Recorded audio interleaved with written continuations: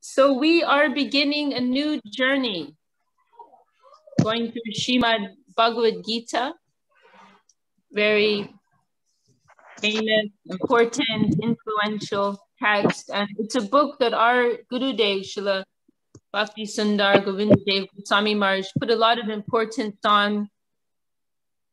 He recommended that we read a chapter every day. And because Bhagavad Gita, we are a little, I always think that we are a little spoiled, especially those who have access to the fine teachings and realizations of our Guru Varga, especially what's come from Srila Bhakti Rakshak Sridhar Dev Goswami Maharaj, who is our grandfather Guru. We hear so many fine expressions and realizations in Krishna consciousness. And sometimes we become a little spoiled by that and we forget some of the, foundational teachings. And Bhagavad Gita is so helpful in that regard. So many foundational teachings, they are emphasized throughout Bhagavad Gita. And, many of the finer points of Krishna consciousness of bhakti, they are not discussed in Bhagavad Gita. They are discussed in Srimad Bhagavatam, But everything in pertaining to the foundation of the practice of bhakti is discussed in Bhagavad Gita. And another point is that Bhagavad Gita can be read in different ways. There are different layers to Bhagavad Gita, and you can read Bhagavad Gita. There are more devotional interpretations which can be drawn from Bhagavad Gita.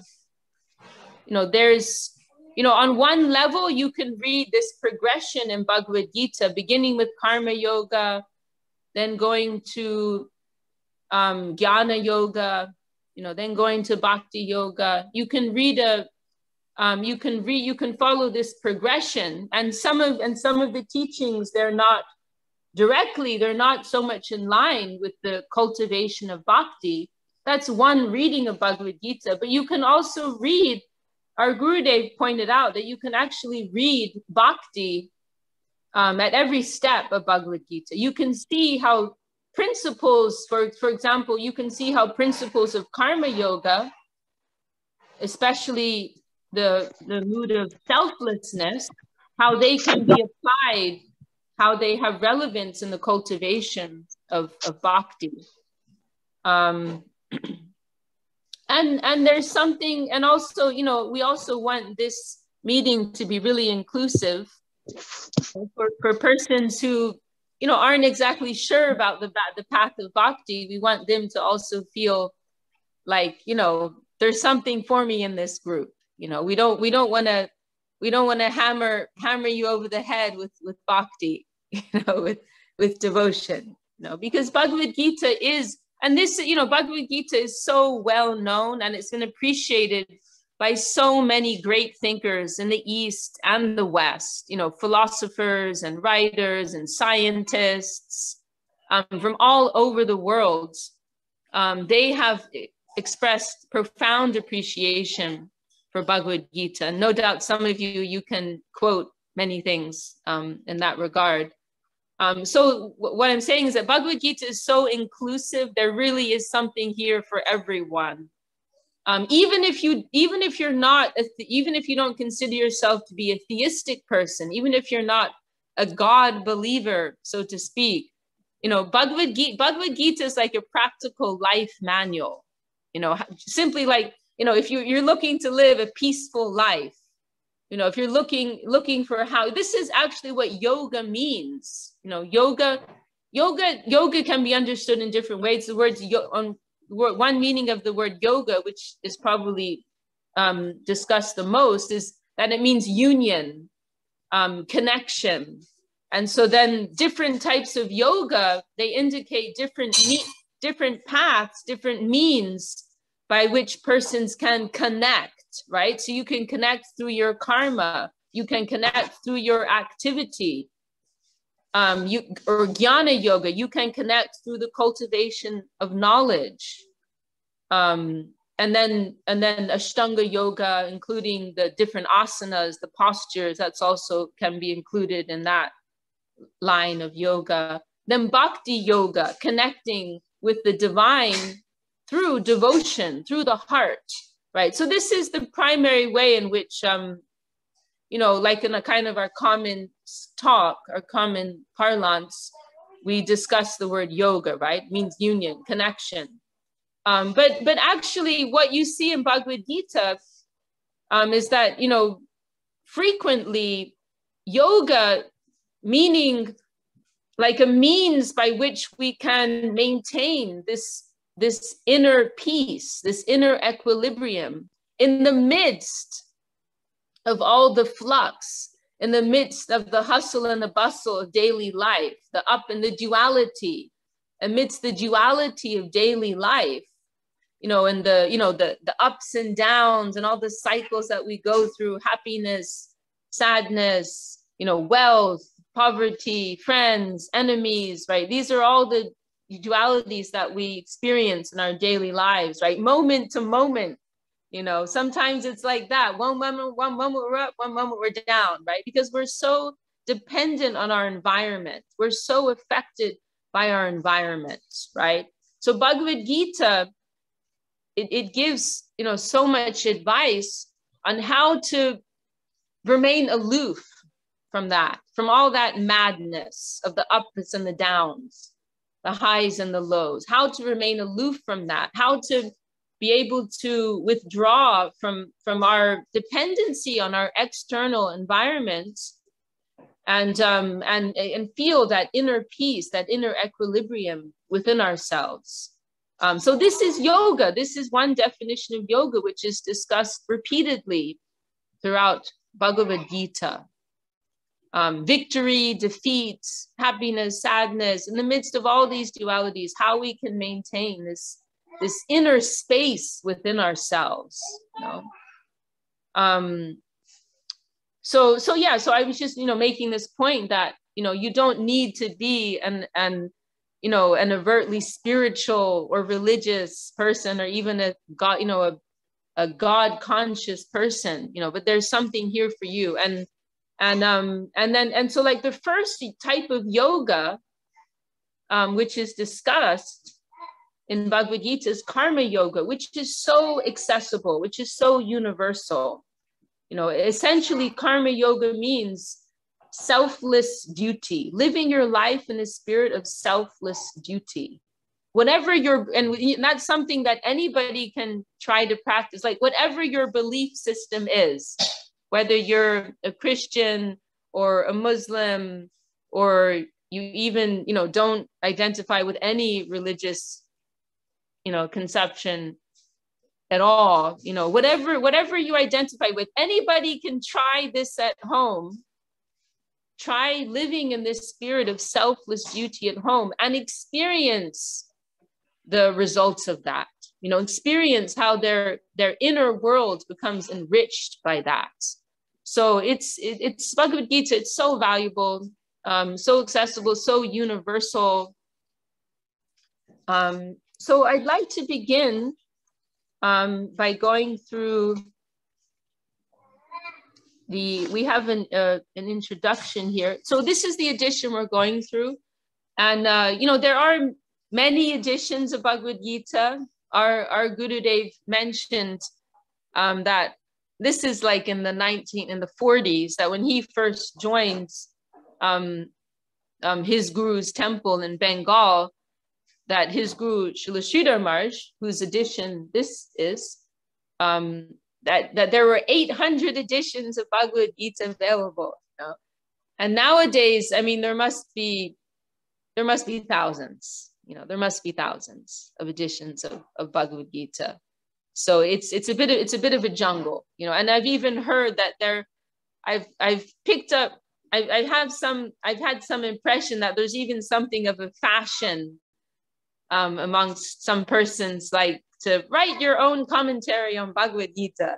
You know, I've heard a few persons mention that, oh yeah, I'm working on my own commentary of Bhagavad Gita, you know. So it's a real jungle out there. And then another interesting point here is that Sanskrit is very open to interpretation, you know. So it's easy to interpret different phrases in a multitude of different ways, and that has been done, you know, and is being done. So the main two editions that we reference are This Is Ours, The Hidden Treasure of the Sweet Absolute. This was made by our Gurudev Srila Govinda Maharaj and his Guru Srila Sridhar Maharaj. And also Swami Maharaj Prabhupada's edition of ISKCON. And he calls it Bhagavad Gita as it is. You know, or I like how they say it in Spanish, tal como es. Is that, Lalita, is that right? Tal como es? Yeah, tal como es. I like it more in Spanish. Tal como, as it is, you know. And the idea being that, you know, not as you think it is, or I think it is, or that person thinks it is, but as it is. You know?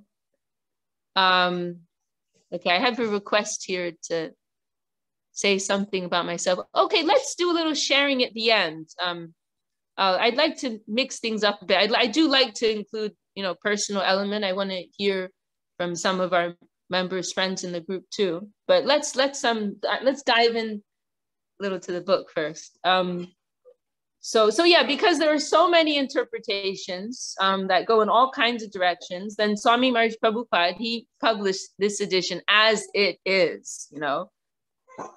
So like for example, and our Gurudev also mentioned this, you know, Krishna mentions many times through Bhagavad Gita, like personal pronouns, like, you know, I, me, you know, and then there are persons who will interpret that as you know, like for example, there's one of the most famous verses of Bhagavad Gita, Sarvadharmam Pradityaja Mam Ekam, Mam is me. So he's saying, surrender unto me, you know. And then there are persons who will translate that as surrender unto the unborn Krishna living inside of you. You know? Things like Krishna saying I and me and mine, and Krishna, and there are many interpretations where they'll describe Krishna as, you know, as an impersonal light, you know, or consciousness, you know, denying that personality which is so clearly affirmed in Bhagavad Gita. So anyway, there are the two main editions that we refer to are this of our Gurudev, and then Swami Maharaj Prabhupada of ISKCON. And then there are other editions also by other teachers or acharyas, as we say, within our lineage, like Vishwanath Chakravarti Thakur, Baladev Vijayabhushan.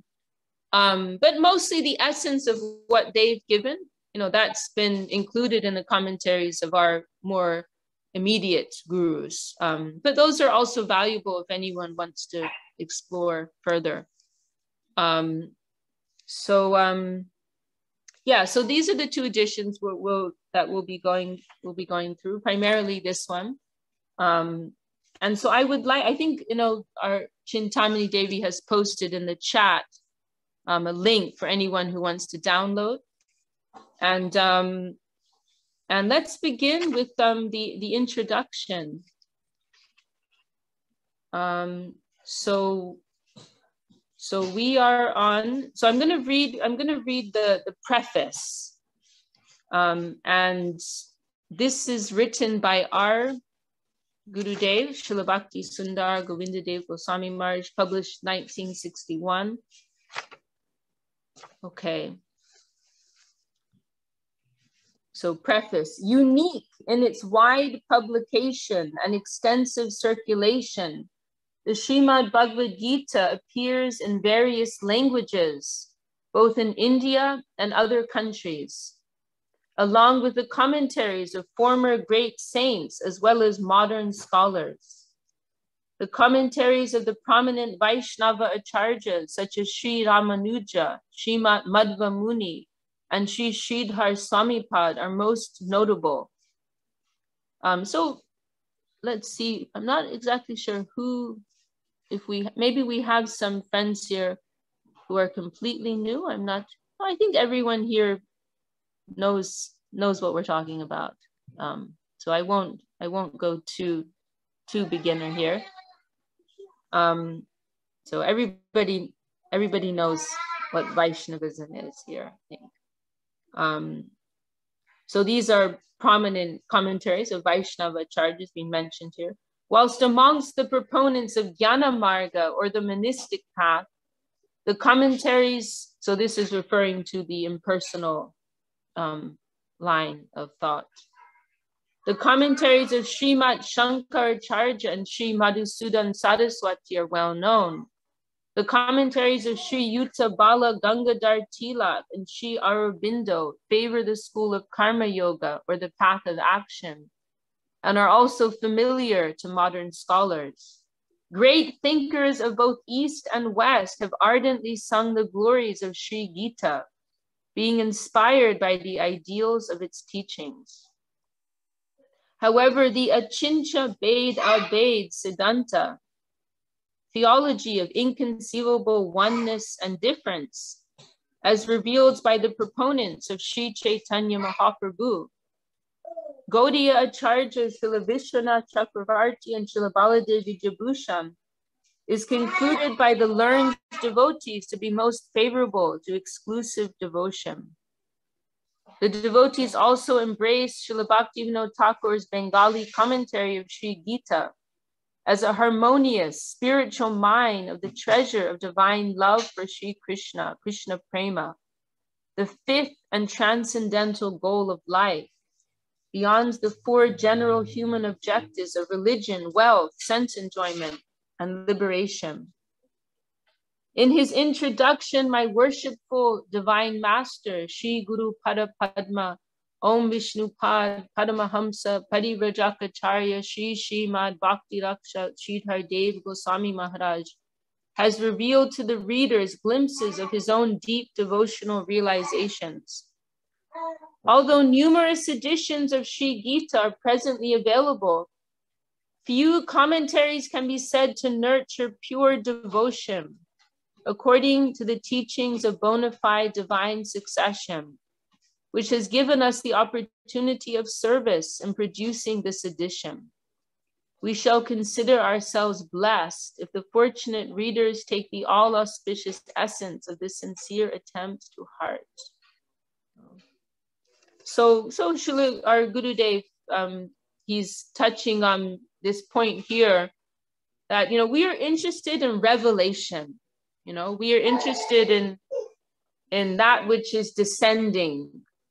As I mentioned, there are innumerable editions of Bhagavad Gita available, but our Gurudev is mentioning here, editions which, can be considered reliable, are coming from a reliable source and coming as a descent, descending from a higher plane of truth. There are few like that, to be found. We, with our mental, intellectual faculties, empiric faculties, we can all make interpretation, right, of various things. And that has some value, but what we are really interested in, what can really uplift us, it must descend from a higher plane, what is so powerful about going through these holy books is that, even if we don't understand everything, there's a vibration here. Our Gurudev, he used to say, we want to connect with divinity, we need to connect with divinity in the proper channel.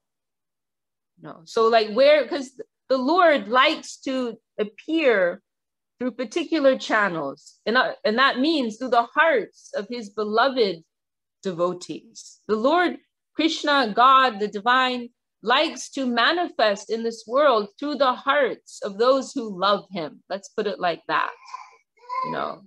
And that has a particular vibration that can purify us, that can uplift us beyond even our own comprehension, you know. Even if, so it's something that transcends our mental, intellectual, sensory faculties. So even if we're just connecting with the vibration of this holy text, you know, hearing this original vibration, you know, that's going to touch our heart, that's going to touch our soul, you know, that's going to feed us, that's going to nourish the soul body within ourselves, you know. So that's why, you know, on some level, you know, we're going through this in an intellectual way. We're trying to engage our intellect to strengthen our faith.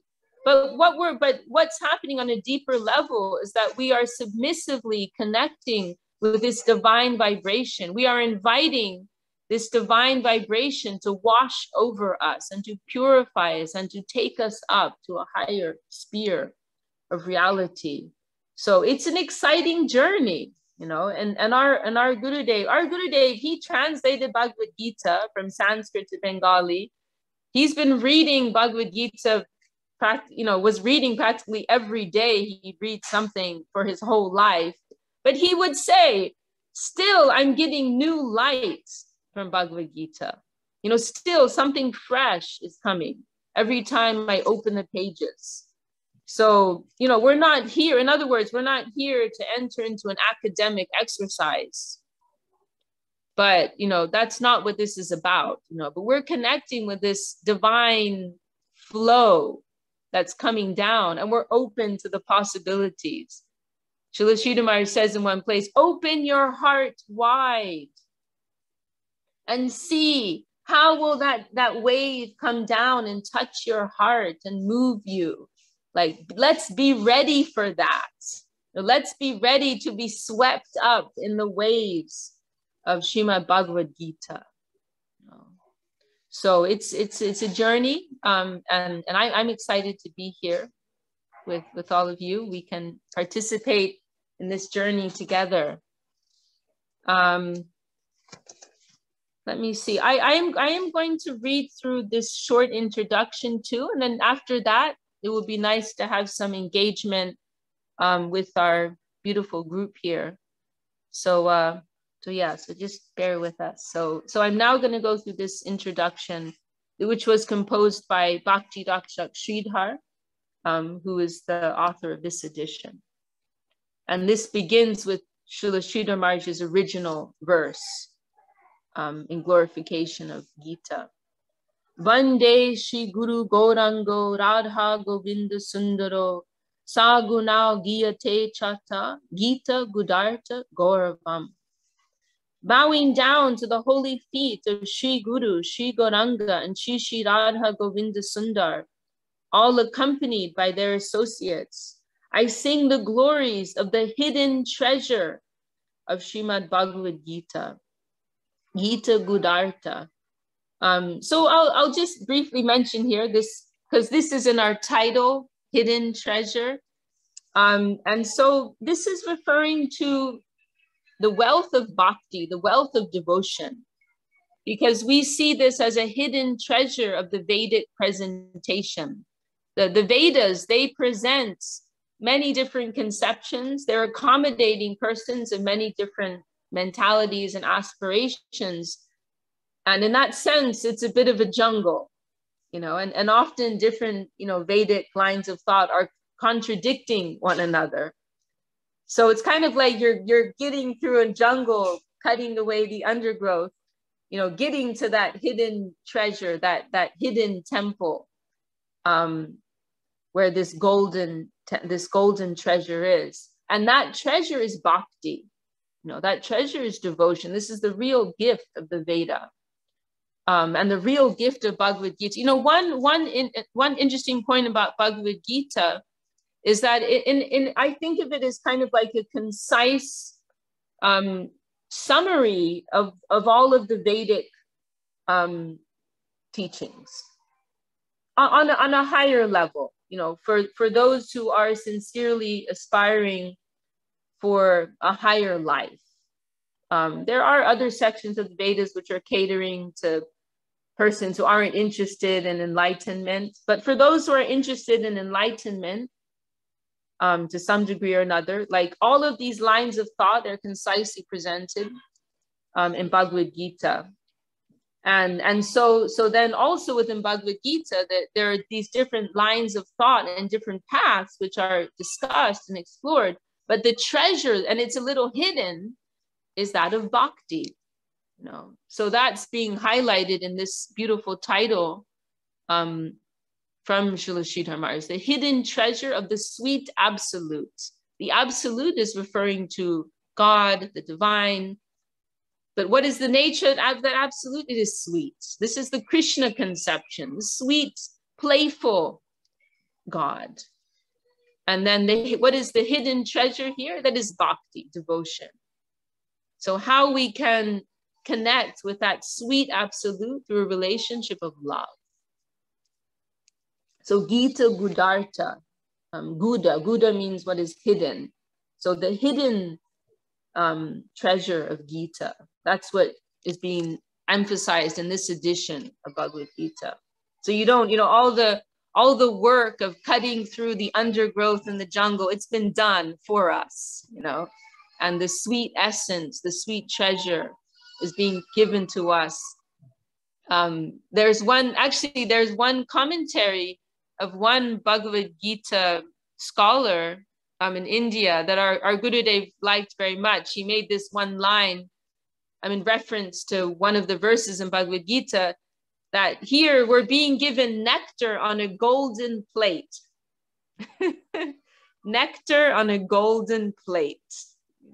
Like it's just right in front of you. The fruit's ready, it's been peeled, it's been cleaned, it's been chopped in nice bite-sized pieces, just there for you to swallow up, and enjoy to your heart's satisfaction. So let's just read through this. Since Srimad Bhagavad Gita is very familiar to the learned society, an acquaintance of the conceptions of this edition may be given here. We are followers of the school of thought descending from Sri Chaitanya Mahaprabhu. So this edition is based on the Sri Gita commentaries of the preeminent exalted Sri Gaudiya Vaishnava Acharyas, Sri Vishwanath, Sri Baladev, and Srila Bhaktivinoda Thakur. By the grace of our worshipful spiritual master, Om Vishnu Pad Srila Bhaktisiddhanta Saraswati Goswami Prabhupada, and from indications in the commentaries given by the aforementioned great pure devotees, in places some new light has been shed, revealing deeper meanings. The devoted reader will appreciate this particularly with regard to the 4 verses, chapter 10, verses 8 to 11, which were described by Sri Vishwanath Pad as the 4 essential verses, chapter shloki of the book. Generally, Sri Gita is known as an excellent study of the science of religion. The language of Sri Gita is simple and sweet. Its mood is grave, extensive, and radical. Its thought is succinct, lucid, and impartial, and its logic is sound and natural. The eloquence of the prologue, epilogue, exposition, review, analysis, synthesis, and delivery of Sri Gita is unprecedented and charming in the extreme. Now, listen to this line. This is one of my favorite quotes of all time. Sri Gita is activation for the lazy. We can put this on a poster. Sri Gita is activation for the lazy, courage for the fearful, hope for the hopeless, and new life for the dying. Sri Gita unifies and sustains all ranks, whether revolutionary, occultist, optimist, renunciationist, liberationist, or full-fledged theist. From the atheist of grossly crude vision to the most elevated saint, The essential conceptions of all classes of philosopher are illustrated with clear and powerful logic. The devotees of the Lord, Bhagavad Bhaktas, and persons on the paths of action, knowledge, and yoga, karmis, jnanis, and yogis, will each find the essence of their paths dealt with in a comprehensive and illuminating manner, and thus the book is highly esteemed by all. The essential and inner purport of the Vedas and Upanishads of the Aryans is directly explained, and the essence of various non-Aryan doctrines can also be found. And I'll just add here, I mean, I think most of you are aware of this, but Aryan, so Hitler stole that, you know, this is Aryan, originally Aryan refers to a noble person, someone who is, you know, a righteous follower of the Vedas. No doubt there's more, you know, better explanation that can be given, but essentially this is what Aryan means in its original Vedic context, an upright follower of the Vedic teachings. And so Hitler, he stole that, you know, along with other things. The swastika, he spoiled the swastika also. So in case anyone was a bit thrown by that, yeah, that was the Vedic property originally. Sri Gita teaches us enlightenment through the selfless execution of scripturally ordained actions. When the consciousness is thus purified, self-realization or spiritual realization is attained. Yeah, thank you, Chintamani. I was trying to remember, Chintamani just added in our class. I was trying to remember the right expression, misappropriation. That's it. I was trying to remember. He misappropriated. He culturally misappropriated the Vedic wealth. And actually, you know, and I was discussing this point with Ganga Leela, who's with us here, our hostess, one of our hostesses here today. Because she's from Germany, and there's a really deep relationship between Germany and India, and there's a whole history, you know, for centuries before Hitler. Don't even like to say his name, H.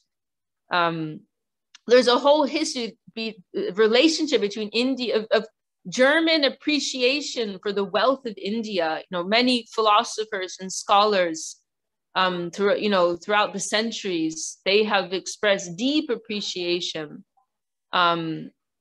You know, there are some really strong statements at some very prominent, respected German philosophers. Like, you won't, you know, nothing compares to the depth of the knowledge that is presented in the Vedas, or these kinds of statements. So there's a deep, and actually even today, I read recently in an article, there are 14 universities in Germany that study Sanskrit. And, you know, compared to, for example, England, there's like 4. So yeah, it's there's a history. And we have a comment here: German language is derived from Sanskrit. I mean, you know, our gurus also will say that Sanskrit is the mother of all languages. But yes, some are more closely connected. And Marie also has another comment on the linguistics here. So we've got a lot of interesting comments popping up here. I'm on my phone, unfortunately, because long story, but I ended up getting a new computer gifted to me yesterday because my other one was broken. And so I not set up with Zoom, so I can't read everybody's comments, unfortunately, but there's a lot of nice comments here for those who are able to see them easily. Interesting comments. Yeah,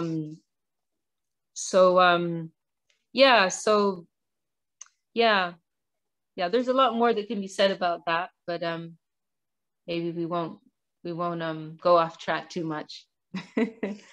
I'll go back here to our introduction. From the standpoint of some, I'm just going to go back a little because this is a really Srila Sridhar Maharaj is, for those who aren't familiar with Srila Sridhar Maharaj, he has this style of writing where they're like sutras. Srila Sridhar Maharaj is writing, he writes, it's like he writes in a sutra means like a deep, profound truth presented in a concise statement. And so Srila Sridhar Maharaj, he talks like that, he writes like that. So like many of these sentences here, it's like 2 or 3 lines, but you could spend a few hours discussing them.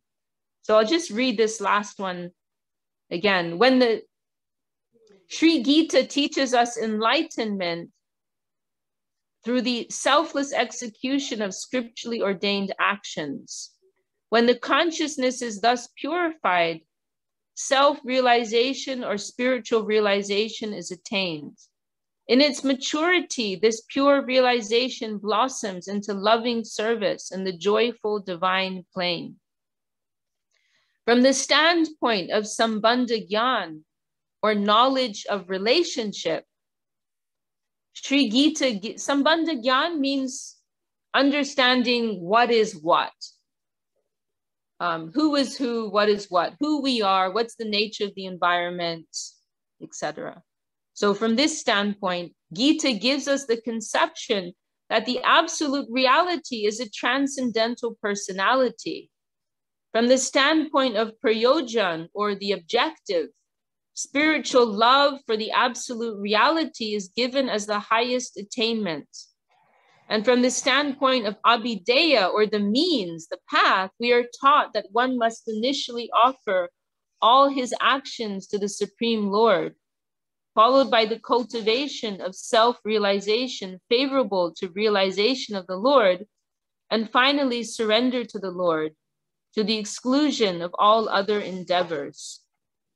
Ultimately, the means will culminate in the objective when, in one's perfected spiritual form, one wholeheartedly engages in the transcendental loving service of the Lord. I'm going to pause here with this introduction because I don't want to rush through this. And, I'd like to explore some of these thoughts a bit more. But what I would like to do before we go is fast forward and let's chant, the first verse together. Because I think everyone would like to have a bit of a taster of the text of Bhagavad Gita. So let's put those thoughts on pause, and then let's fast forward. So let's go to chapter 1, verse 1. This is just going to be like a preview for next week, and then maybe we can touch base with one another here. Okay, so we can chant this together. You can take your microphone, you can unmute if you'd like. We can maybe try and chant together as you like. Okay. Om Gyan, I'll just start with a short prayer. Om Gyanat Minandasya Gyananjana Shalakaya Chakshur Anjana Tasmai Shri Guruve Namaha. So this is chapter 1, Sainya Darshan, observing the armies. Dhritarashtra Uvacha.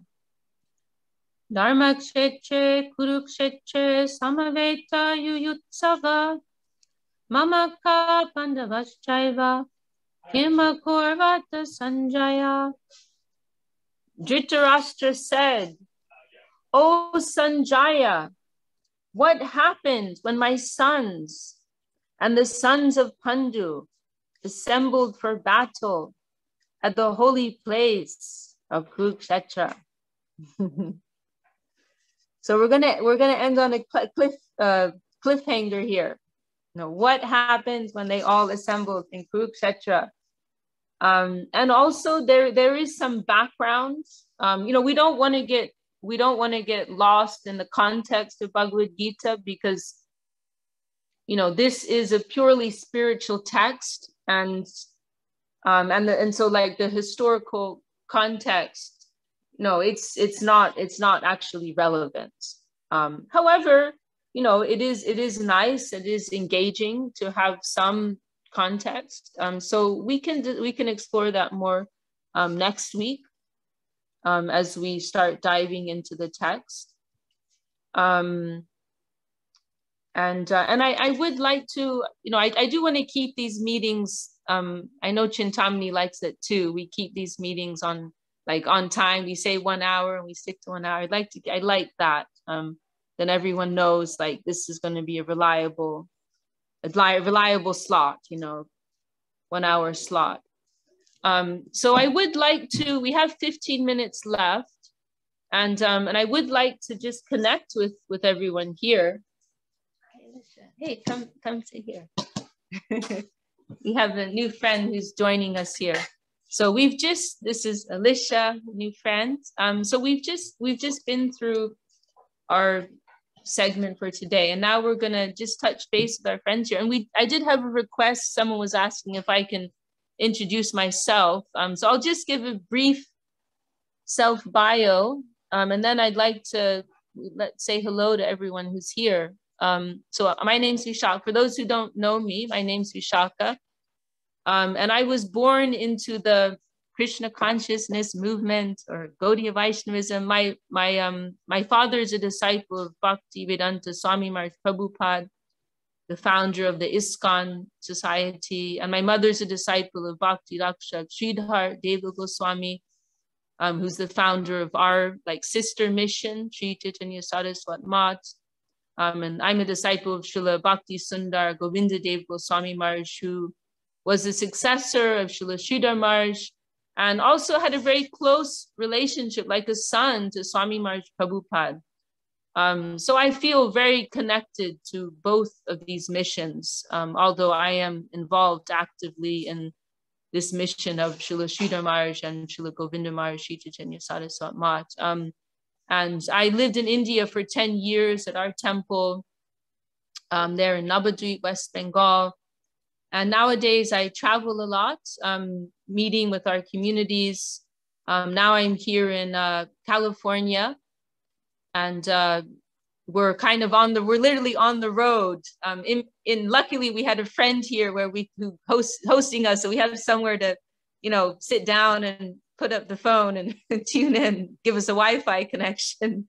And from here, we're going to San Luis Obispo, and then Ojai, and then Tijuana. So we have a lot of programs. So that's my story. I just want to say hello